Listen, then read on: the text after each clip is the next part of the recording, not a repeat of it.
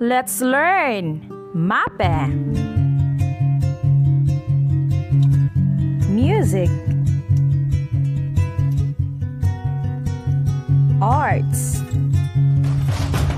physical education, and health. Good day, my grade 6 pupils of our Pili Elementary School. I am your teacher Nen, your MAPE 6 teacher. And now, let's talk about arts. Our topic for today is all about parts and function of the camera. Are you excited? Let's try and looking back our previous video. So let's answer this one. What principle of arts are applied? In the picture number 1. Very good. That is balance. How about picture number 2? Yes, that is contrast. Nakita ninyo na sila'y kalaina na ay dark and light. So nag-contrast sila. How about number 3? Yes, that is emphasis. No, na-emphasize ra ang color nga red tulips. How about number 4? Yes, that is pattern or rhythm. How about number 5? Very good. That is unity. Amazing answer. And now, for number 6 to number 10, let's try if your answer is correct. It's all about photography. Write yes on the blank if the statement about photography is true and no if it is not. Number 6. In photography, the elements and principles of arts are also applied? Yes or no? Yes, na-applied siya. Number 7. The output will depend on the type of camera you use. It is yes or no. What is your answer?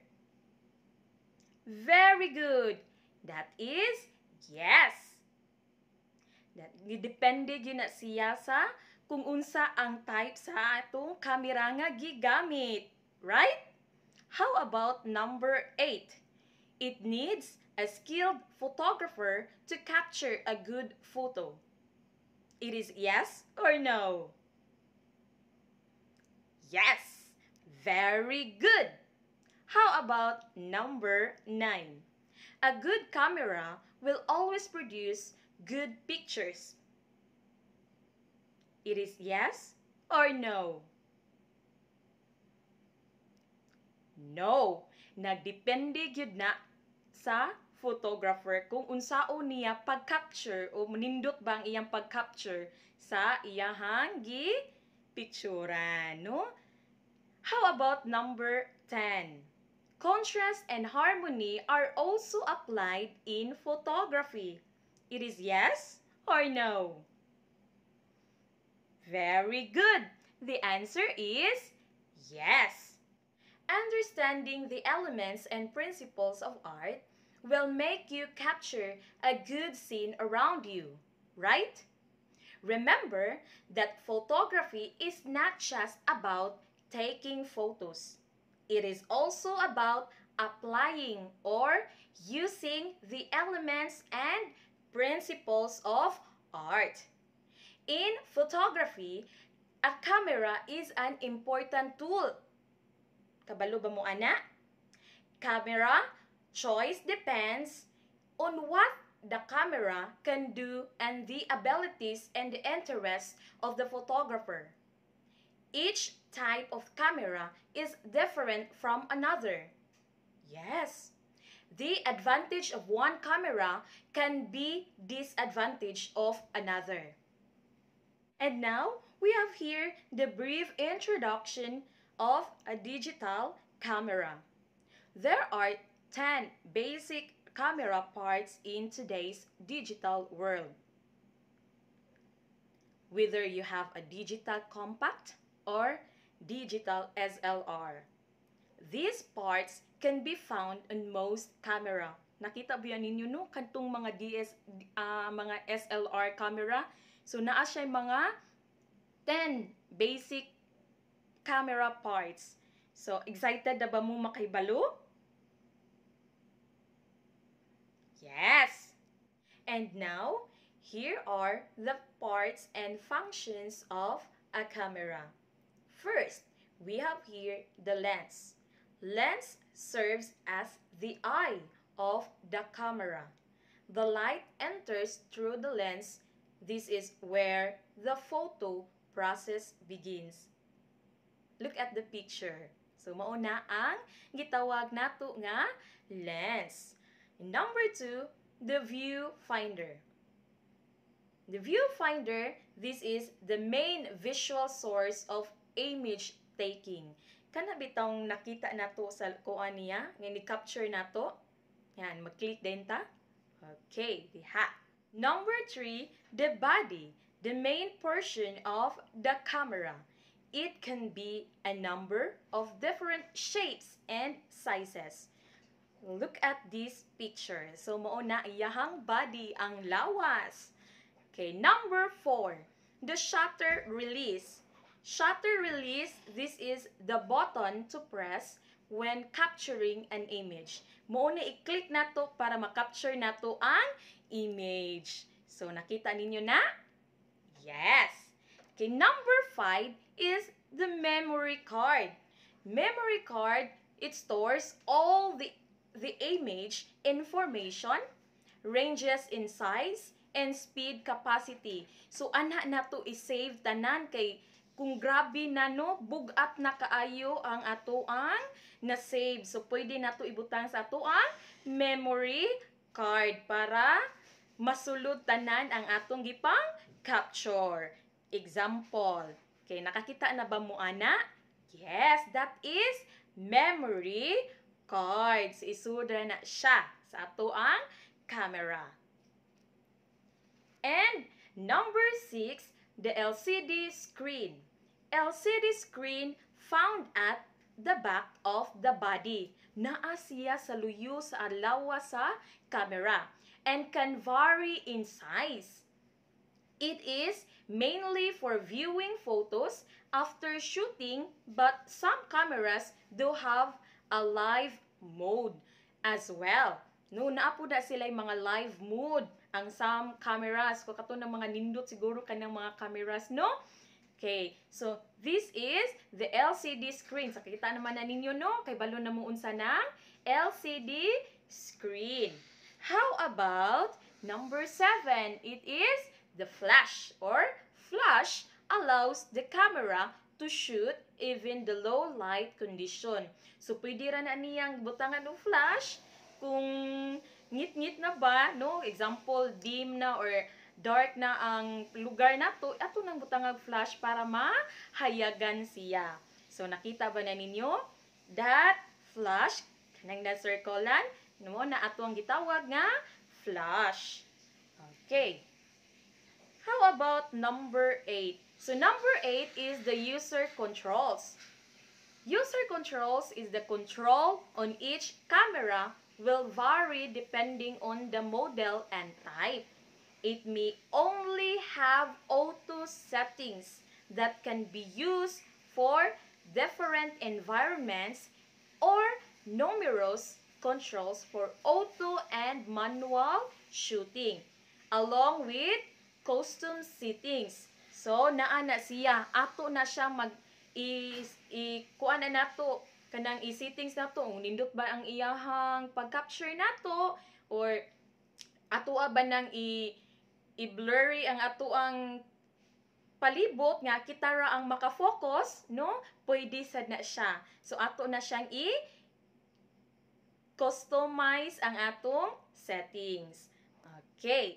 And now we have here the digital photography.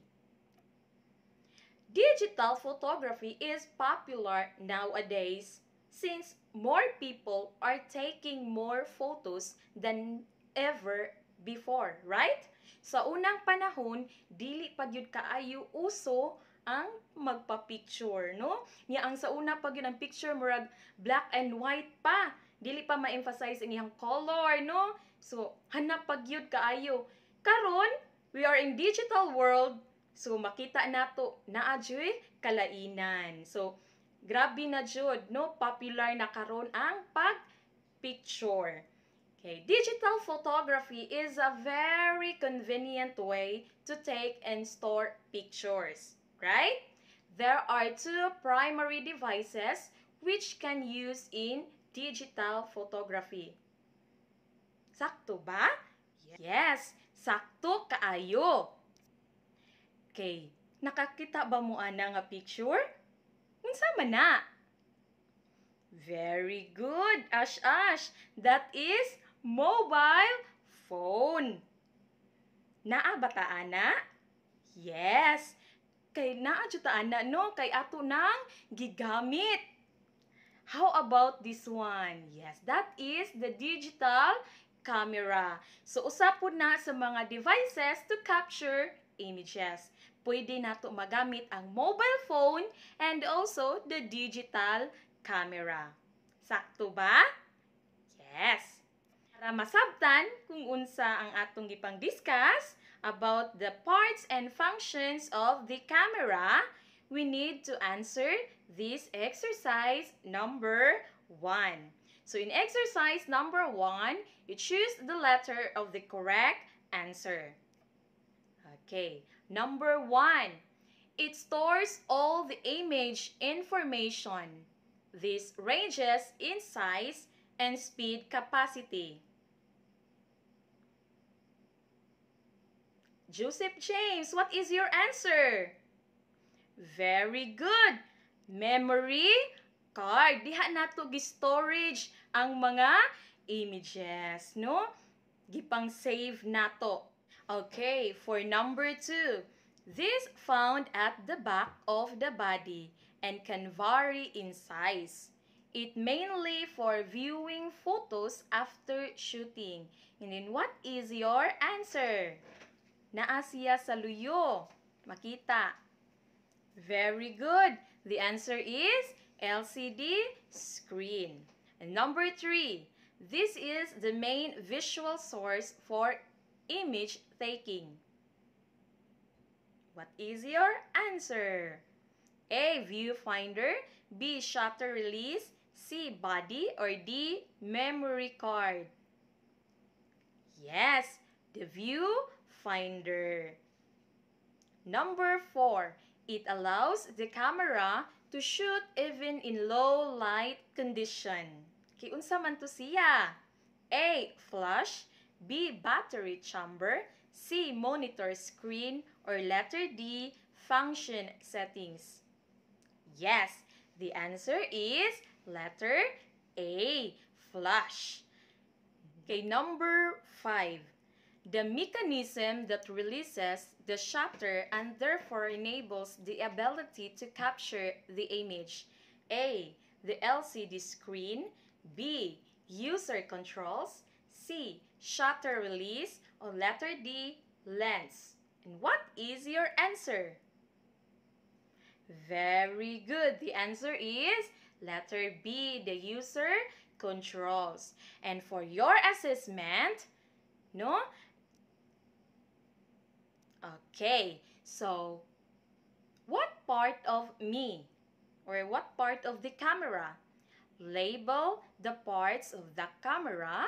Write your answer on your paper or notebook. So nakita man to nato ang mga parts sa camera. So isulat ninyo sa inyong papel kung unsa na sila. Ang mga na-label diha, no? Unsa na siya for number 1. Okay, number 2, number 3, number 4, and number 5. So, iniguman ninyo answer. So, gibalik na nako, inyo ning isend ako ang messenger. Okay, para ma-check ni ma'am. Okay, for number 6, this button is pressed to take picture. So, asa man diha? Okay, number 7. This is where you frame the image you want to capture. Number 8, this focuses the image seen at close or far ranges. Number 9, this allows photography in low light condition. And number 10, this slot houses the removable storage card. Okay, unsa may mga answer ana? Send this on my messenger, right? Okay. And that's all. See you next time.